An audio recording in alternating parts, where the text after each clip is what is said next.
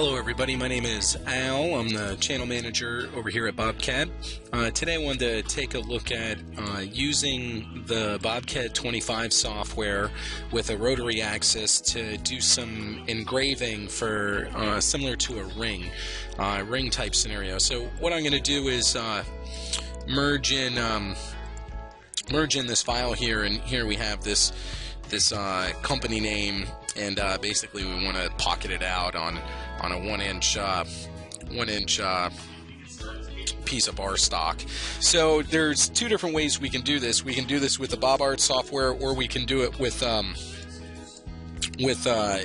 just a wrapping group. So the first thing that I want to do is just kind of create a new layer and make it active, and then from there I'm just going to draw a circle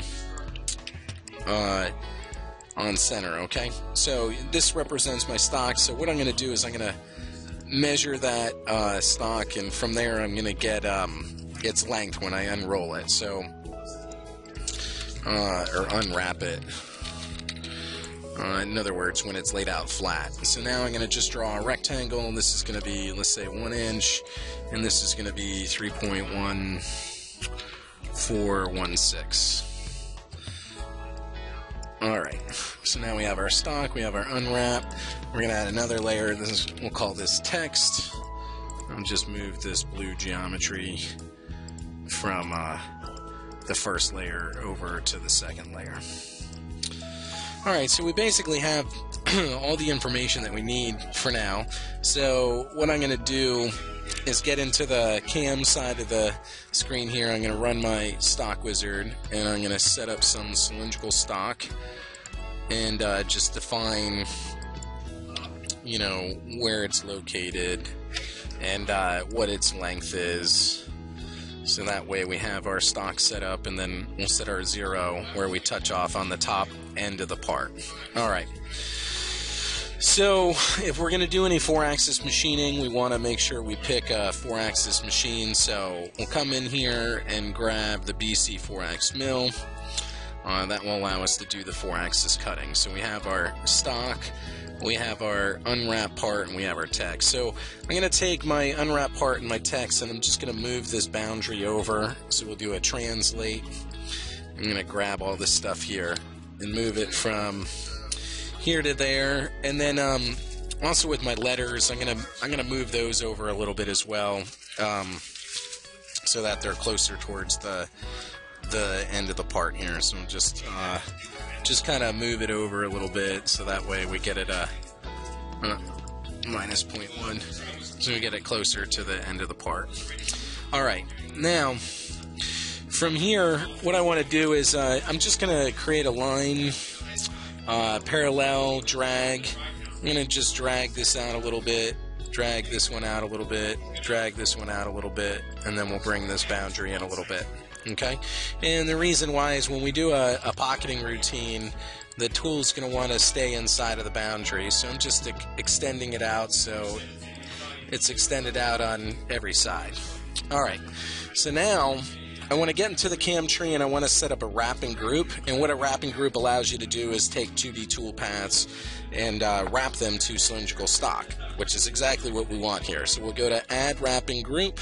We're going to come in and edit our wrapping diameter, which is a 1-inch diameter, and then our origin, because we touched off on the top of the part, we just want to say you got to go 1/2 inch down to get to center. Alright, so now we have our wrapping group set up. We have our geometry set up here.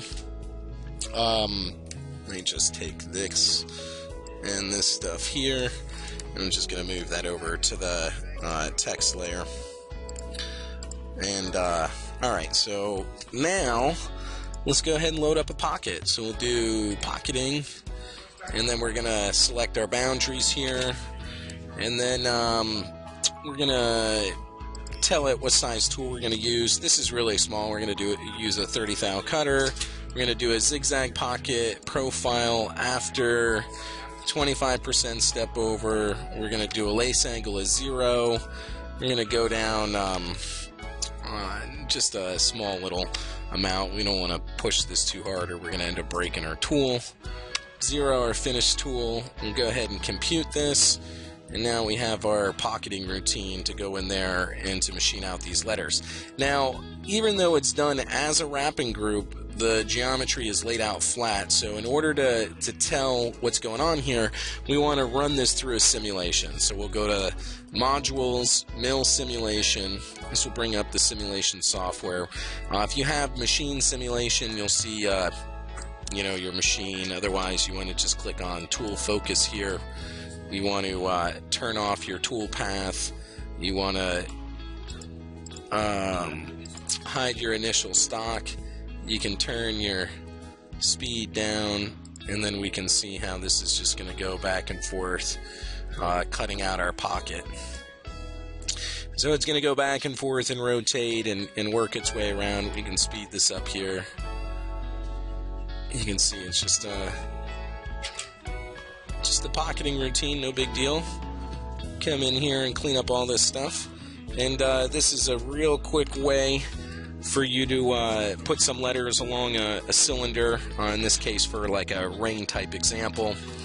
And here we can see the result that we have here, and looks like we did a pretty good job. We might drop down tool size or adjust our spacing to make sure that we get the tool to fit in between the letters, but and you can see we have quite a bit of space here, so we can make some adjustment to our spacing on our letters. But there you go.